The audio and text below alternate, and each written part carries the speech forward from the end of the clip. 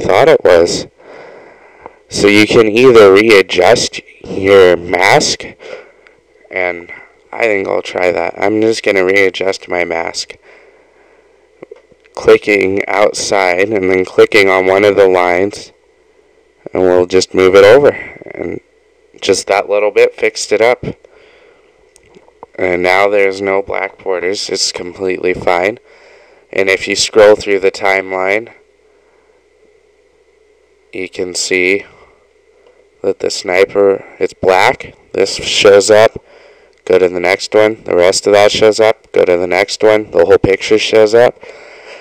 That's the whole general idea, but we're going to add a little groove to it, because that's boring nonetheless. So this is, I'm just going to create the distance shorter, so I don't have to do it later.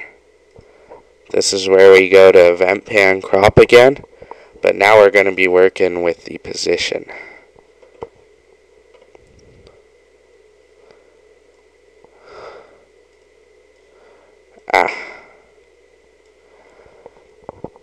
Okay. And we're going to want it to slide. Actually, yeah, we'll work with the position of it. So, just need to get it out of the picture and keep it generally straight. It doesn't need to be perfect. And add a keyframe. Go forward. I want to see here. We're going to want this to end right on this next clip when the next picture starts. So right when the next picture starts is where we're going to have this end. And you can look over at the timeline and right click on the center where the F is. Just right click in the middle of that and click restore. And as you can see, if you look, I hate when it does that. If you look on this top right box, you can see it slides in now, instead of just popping up. And then we're going to do the same thing with this. We'll go to position, and we'll make this one come in from the top. I like having it come in different directions. You can zoom out. You can either click on this, the zoom edit tool, and you right click to minus, left click to plus, and it does zoom wherever you click. But I have a center scroll on my mouse, which makes it a lot easier. But just need to make sure it's out of the picture. Make sure there's a keyframe there. And we need to see where the next picture starts. And right there is where this picture is going to end. And right click on the F, restore. And now it comes in right over that sniper and just sets itself there. And we're going to do the same thing with the top one. Go to position. We'll move this one, make it come in from the left.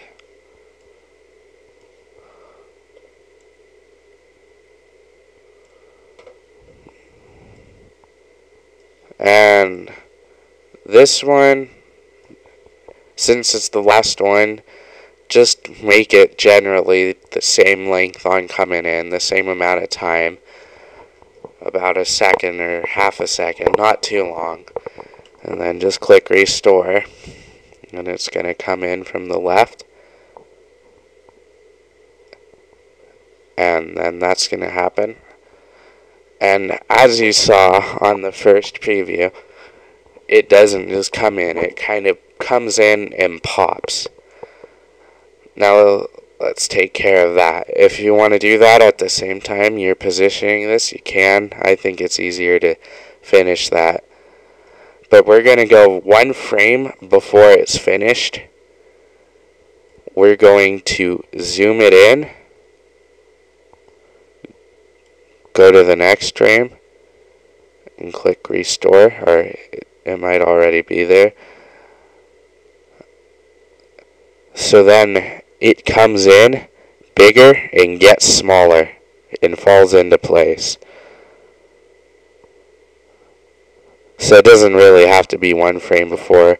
If you wanted to have it fall in a little smoother, you can move the keyframe around to whatever distance. It'll come in bigger and then it can get smaller and fall into place. I actually think that one looks kind of cool. And it gives that type of an effect that it just stops and zooms out into the picture, which looks really cool. So we're going to go with that. And we'll do the same thing on this one. We'll go just a few frames before it finishes. And we'll zoom it in. And now it comes in and falls into place. I actually want to zoom it in a little more than that. Delete this keyframe. Move this one over.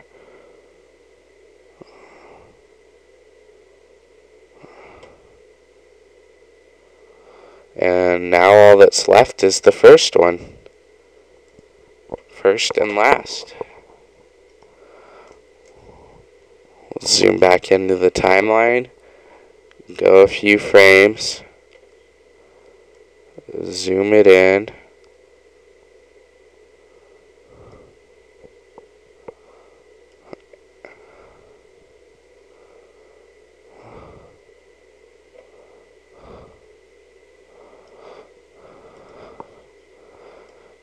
And it's as simple as that.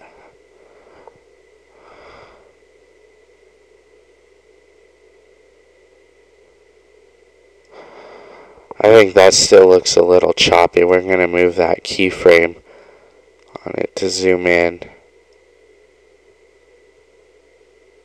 That's way too far.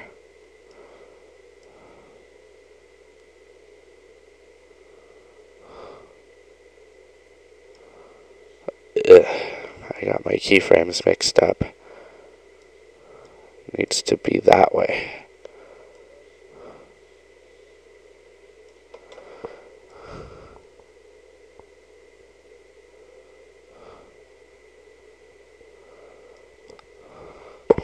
So we're just gonna hold Control, click on it so we can move them both at the same time.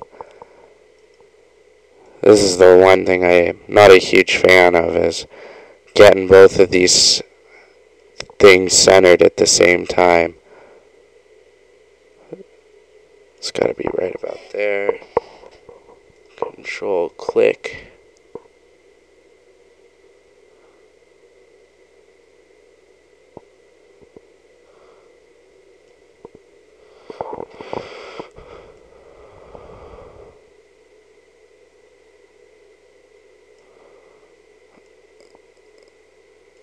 And let's see. There we go. Now we'll have it stay there. And you don't want to hold it sitting there for a long time. You want the clip to start pretty immediately after this is completed. So once the last part zooms in, you pretty much want to split it right there and have the clip start.